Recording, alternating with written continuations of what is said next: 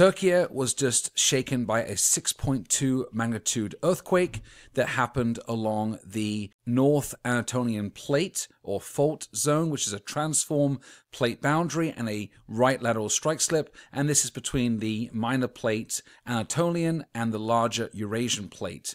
Now this occurred on April 23rd, 2025, and the focus was a depth of 6.2 miles, which could be the exact depth or just the fixed depth which the USGS use in areas or places where they're not exactly sure how deep the focus was along the fault line. This occurred in the Sea of Marmara, just close to Istanbul, and this area, this fault zone, is very common for having large earthquakes.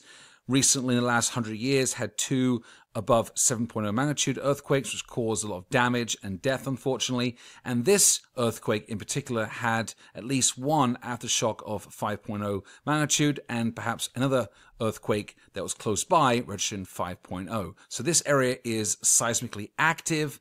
These earthquakes seem to be occurring in a pattern of years moving west along this North Anatolian fault zone, which is about 900 miles in length, going from east to west.